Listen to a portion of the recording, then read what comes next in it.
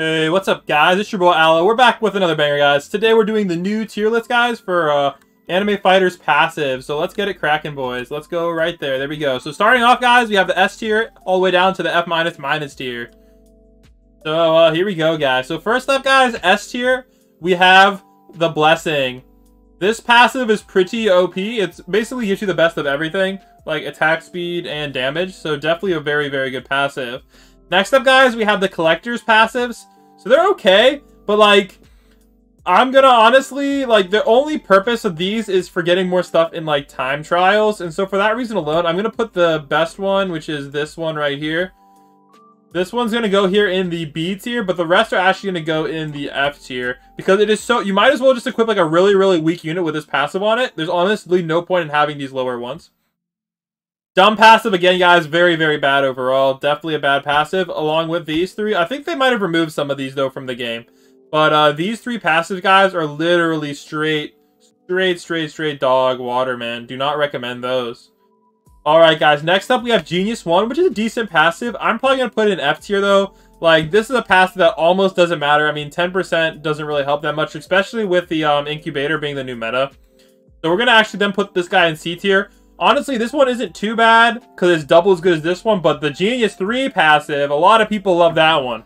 So I'm going to put that one at the top of B tier because it's going to give you like a ton extra EXP, and it's really great for leveling up shinies and stuff. Next up, guys, we have the Tank passive. The Tank passive does crazy damage, but it makes your unit really slow. However, it does do the crazy damage, so we're going to have to put this A tier. And honestly, if you're attacking bosses and stuff, unit speed, like how they walk on the ground, really just doesn't matter that much. So for that reason, guys, we got to put Tank passive in the A tier. Next up, guys, we got the Giant passive. Same thing, but I think Tank passive is actually going to give you a little bit more damage, but Tank is a little faster, and Tank has a lot of drip because it makes your unit giant. So we're going to put the Giant passive there. Next up, guys, we have the Rich passives. I'm going to put the Rich passives aren't really that good. The only Rich passive that's kind of good is the C tier one. And honestly, like, I can't really recommend you have a unit with this. But, I mean, if you do have Rich 3, that's not too bad. So basically what these do is it gives you a tiny, tiny buff to the yen that all of your fighters earn. However, it is really decent for time trial. So, if you have the right units, if you have, depending on how you have your loadout set up, maybe you have like 1 or 2 super high damage DPS units. So maybe then this is for you. Did I not even add Ghostly to this one? Oh my gosh, we're gonna have to add Ghostly to this in a second. Yo, we forgot to add Ghostly, yo. Well, I thought I had Ghostly. Let me go find a picture of a ghost real quick. Alright, here we go. Oh, that's kind of sus. Oh, here we go, perfect. Oh, we can just do this. Oh, that's kind of sus too. Let's find one that's not as sus. Oh, here we go. Here's a good one. Let me go add this ghost one real quick. I forgot it. I know somebody's gonna be in the comments. Where's the ghostly one? Bro, I'll add it right now just for you, dude. Bro, what the heck? Oh my gosh, did we just get banned from this website? Yo, what the frick? Yo, what is going on? Yo, what is going on, man? Let's go add it back in here. Sorry about the wait for a second here. We don't want to add ghost. We need to add ghostly before somebody gets mad. Alright, here we go.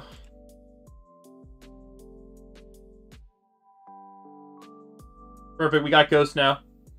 Alright, Ghostly, guys, is going to go in, like, low S tier. The nice thing about Ghostly is it makes your passives hit a lot faster, and it does a lot more damage because your actual unit attack speed is faster. So what it does is every time your character punches with Ghost, it actually does that faster, and also, it basically makes the units, like, teleport. So it's really nice for time trial, because your units are basically, like, teleporting all over the map. So if you get any of these S tier ones, definitely, like, don't respin. Now we have the Gold. Gold is S tier as well. It's like Rich 3, but better, and it gives a damage boost. Now, they did nerf some of these passives, so I think it actually might end up like this. But, yeah, so Gold is a really, really good passive, guys. Highly recommend it, especially if you're trying to run time trials.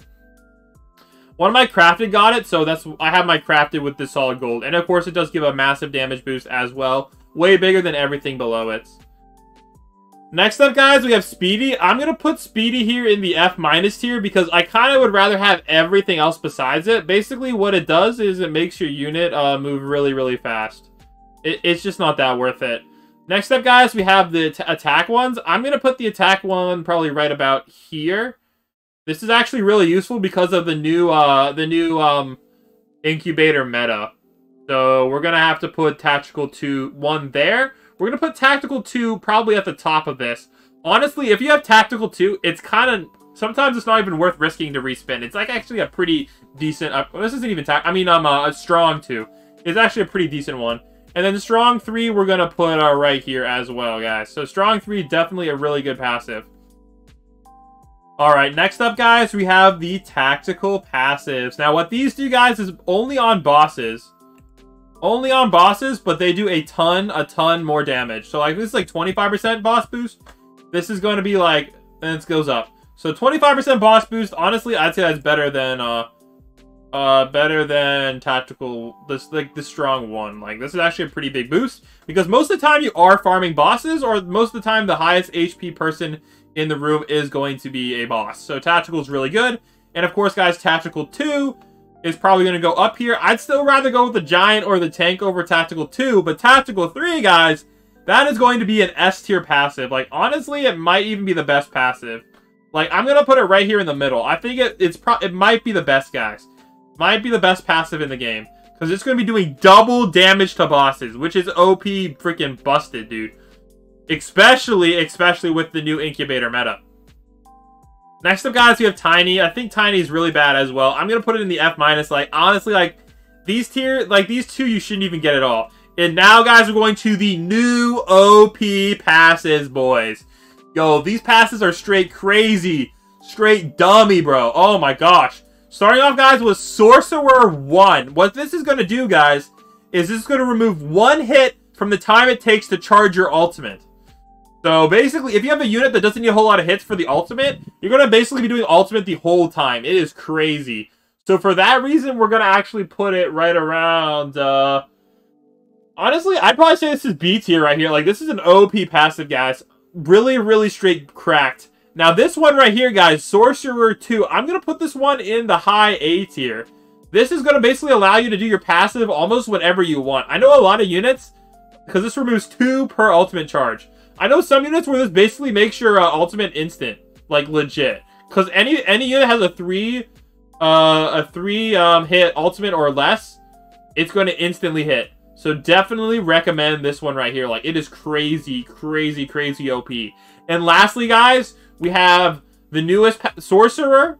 This is going to basically allow you to do instant ultimates every time. I don't think it's quite as good as Tactical. However, I do think it is a pretty good passive. So I'm going to put it in the bottom of S tier, guys. So there you go, man. There is the passive tier list. Let me know what you think in the comments down below. If you think I misranked any of these. And I'll catch you all in the next one, guys. Blamspot out, yo. Peace.